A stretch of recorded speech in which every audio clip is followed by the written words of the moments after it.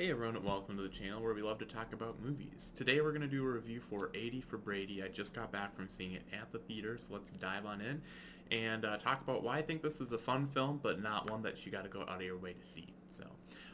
In this film, a group of friends made it their lifelong mission to go to the Super Bowl and meet NFL superstar Tom Brady. I think I remember when this movie, I saw a trailer for this and I was like, that's actually a real movie. I think I had seen like a poster for it in like the coming soon section on the AMC app. And I thought it was just like a fan event or something like that. I didn't really realize it was a real movie. But I wasn't really super looking forward to this movie. It looked like it might be kind of fun, but not something you'd need to see in theaters and not necessarily up my alley. But having seen it now, I'd say it's a fun movie. It's one I would just barely recommend if you're looking for something to watch. It's on the lower side of B for me. I did have fun with it though, and so that's kind of why it gets it into that tier. It's not the best movie ever. I think they did a good job of giving each of the four friends kind of their own thing or their own sort of personality, but it was a fun friend group. It was one that would be like, hey, I'd like to be part of that friend group, I think. And I think, yeah, they had a good dynamic and everything.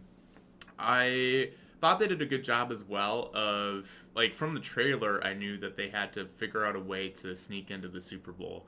But as it's playing out, you don't really know why. I think because it seems like they've got tickets, and then you're like, oh, they must lose the tickets. How are they going to lose the tickets?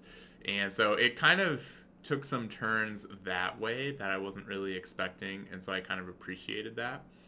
Other things that other thoughts on the film. I thought the main like speech, like the inspirational speech that one of them gives to Tom Brady to kind of motivate him to that like led to the comeback for that Super Bowl was just all right. I thought that the camera, it was maybe just like a little too long. I think it needed to be that long for the story that was being told by the person giving the speech, but the camera lingered kind of half on Tom and half on the other person, and Tom was just kind of sitting there like, I don't know, it didn't play out all that well or all that inspirational. So I thought that could have been better, especially as like within the context of the movie, like, oh, that's what gave Tom Brady the motivation he needed to do a 25-point comeback. I didn't quite believe that. Same, there's a couple other things, I think, especially in the third act, you just kind of have to suspend your belief on some stuff and go with it and have fun. So I was, for the most part, like, I didn't have too much trouble suspending my belief, but you're gonna have to do that. But I think it's for the benefit of the film. It allows them to do some fun stuff. So I thought the third act was a little bit weaker. That's where like the Super Bowl actually plays out, and they kind of mixed in real footage with footage of the friends going to see the game, and I thought it blended kind of well. I think it blended as well as it could, but I don't know. It didn't. I much more enjoyed kind of the first two acts. And that one was less about the friends. It was more about like the game. So I didn't like that one. The ending kind of as much, or like the last like third of the film. But overall, though, it was a fun film. Again, it's nothing.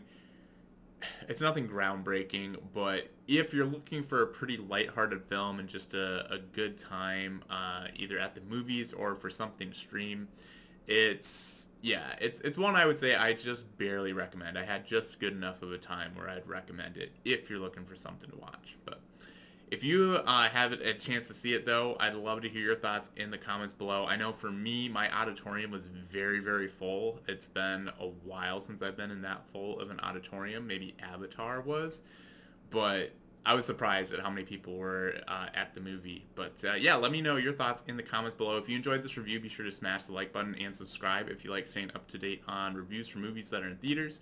And with that, thanks for watching, and we'll catch you in the next video.